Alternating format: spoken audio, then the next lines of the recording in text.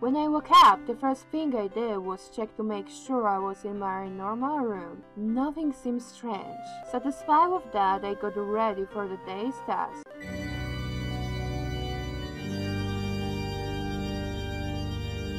I had just finished getting ready when Eric's announcement tone rang out. Good morning, everyone! So, some people have been asking exactly how we changed your rooms without any of you noticing. Well, the answer is magic! What, Master Valdemar? If I may? Oh, you're still here. I thought I gave you the day off. You did, sir. I intend to take advantage of today's festivities. That's right, today's... Master Valdemar, perhaps I should explain about the room changes before we move on to that. All right, the floor is all yours. Thank you, Master. I heard the sound of someone clearing their throat. As previously mentioned, the manor has undergone extensive work. Part of that work was the addition of advanced holographic projectors provided by Keeper Tech. A single flip of switch and the room is transformed. Whoa! In addition, we had retractable walls put in around the mansion. They are similar to lower shutters and make practically no noise. These were used to give the impression that the rooms had changed position. That should suffice. I watched in amazement as the room changed back to normal. I thought it was magic. Very good, sir. Now I believe you had an announcement to finish. Today is the final task. Can you believe it? Time just flew.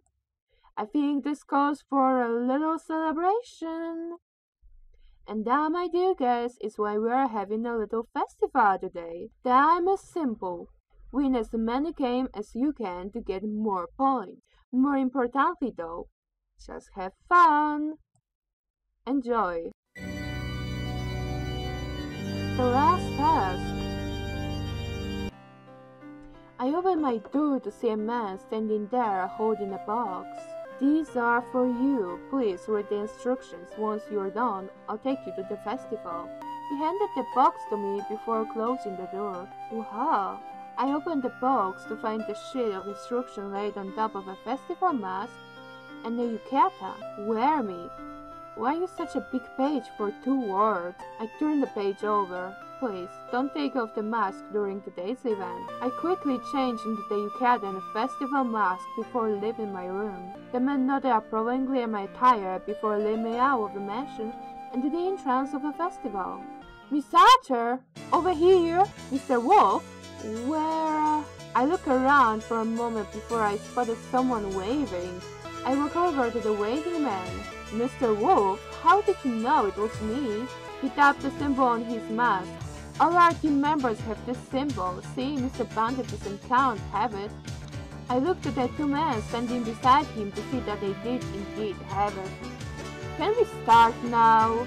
I don't see why not. So, where shall we go first? Let's split up. We can cover more ground that way. Sure. Well, I'm up to the shooting games. Well, I need to grab a bite to eat first. Oh, hey, I'll go with you. No! I'm really hungry. We'll probably take a while. You really should go and win us some tokens. You're never gonna win an hour for acting, kid. Mr. Wolf's right. You should try and win some tokens. You're practically a man down with the count anyway. I raised an eyebrow at the familiarity that Mr. Bandages was showing towards the count. I'd take ovens at that, but I really do suck at these games. Why don't you make yourself useful and protect her or something? Well, I suppose you never can tell what sort of creeps might be around. What do you think, Miss Archer? Would you mind being your knight in shining armor for the day? I looked worriedly at him, trying to ascertain what he was really feeling. However, I couldn't divine any sort of clue from his masked face. If it's not too much trouble, then I guess I don't mind. Then it will be my pleasure to accompany you today. The other 2 laughed as soon as they heard our confirmation. I shot them a suspicious look. Shall we, Miss Archer? Yeah, sure. We walk up to the nearest booth. This looks like a simple enough game. Do you want to do this one, or should I? You should do it. I wasn't joking when I said I suck. Oh, come on, you can't be that bad. Worse. Look, how about we both try? If that's what you want, I won't say no, but don't expect much from me. We both tried our hand at the game, and in the end, I was awarded a token. The cow, on the other hand, didn't even manage to score a consolation prize. I couldn't tell if he was disheartened or not, but patted him on the back and gave him a big smile. It's okay. There's plenty of other games here. There's bound to be something you can win at. We won from book to book with relatively similar results. I turned to him and bowed my head. I'm sorry. You must be having the worst time with me. What makes you think that? I'm actually enjoying myself thoroughly. I raised my head and looked up at him. Even though I keep making you play this game, just because I'm not good at them doesn't mean I can have fun playing them. You mean it? Well, do you feel embarrassed by a man who can't even score a point at a single children's game? No. Then it's fine, isn't it? If we're both enjoying ourselves, that's all that matters. We moved to the next stand, which was a fish scooping booth. Shall we? I think we shall. The attendant handed each of us a poi and a bowl. The count went first. He made a valiant effort, but in the end, his poi broke before he could catch a single fish. I remember Joshua being able to scoop all of this within minutes when I was a kid. Joshua? He froze for a second before answering hesitantly. My head butler. I see. Well, guess it's my turn now. I began scooping. I was fast but careful. It was long before I had 10 fish in my bowl. Very impressive. You have 10 fish, that's enough to exchange for this token. It's proof that you won a game. What if I get more? Then you can get one of those items as well. You point to a selection of plush animals. Can I try for more? I managed to scoop 5 more in the bowl before the poi broke. So, a token of which animal? I'll take the bat. Alright, here you go. He took the ball from me as he handed me the bat and a token. Here, Count, it's for you. I gave the bat to the Count. For me. Yep, what to Count without his bat? Thank you. I don't know what to say. Do you like it? He held the bat with both hands, looking at it momentarily before bringing it to his chest. I love it. Just as we were deciding where to go next, my stomach let out a growl. Well, I guess you've just decided for us. I flashed, glad my mask was hiding my embarrassment. Do you have anything in particular that you want to eat? No, I'm fine with anything. So let's get taiyaki. I love those. Sure. We headed over to a food booth to get the taiyaki. The cow lifted his mask up slightly to take his first bite. These are delicious and you're getting the best, first is always the way to go. I was unable at a weird break in his sentence, but shrugged it off as part of my imagination. I lifted my mask and bit on my own taiyaki before wholeheartedly agreeing with his statement. When we were done, we visited a few other food booths to sample the delicacies before returning to the game. Night was already starting to fall when we stumbled upon the High Striker game. Do you want to try this? No fitness or skill required, just blunt force. I think I may actually stand a chance at this one. Then I handed him a large mullet, rushed back as he swung at the target. I watched the broker rise quickly up the tower to strike the ball with a loud ring. Congratulations, you won! You did it! I actually won! For winning, you get this token, but you can also pick any of the splash dolls as well.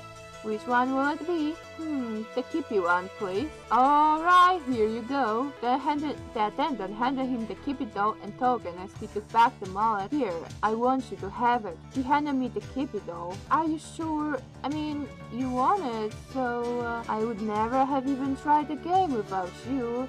And I certainly wouldn't have enjoyed this day as much as I have, so...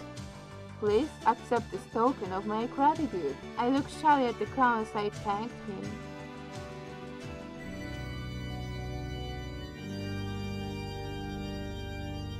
Eric's announcement on suddenly played through the area. I hope that everyone has enjoyed this event as much as I did planning it. Still, the festival isn't over yet. Find a good spot with a view of the sky because it's almost time for fireworks! We should find the others and watch it together. Somehow, I doubt we'll be able to find them in this crowd. Alright, so where should we go? Finding a place out here would be hard. Come on, I have an idea.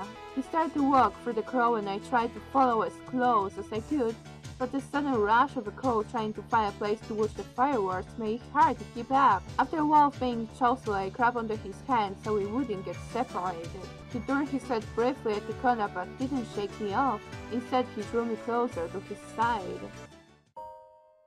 All too soon we are out of the crowd and at the side of a mansion. He tried one of the side doors and let out a triumphant noise at finding it unlocked. Why are we heading inside? Aren't we watching the fireworks? We are. He led me through corridors and up some flights of stairs. We emerged out on the balcony just in time to see the fireworks start. Oh wow! The view from here is amazing! How did you ever find this place? I have been here many times before. Makes sense, I guess.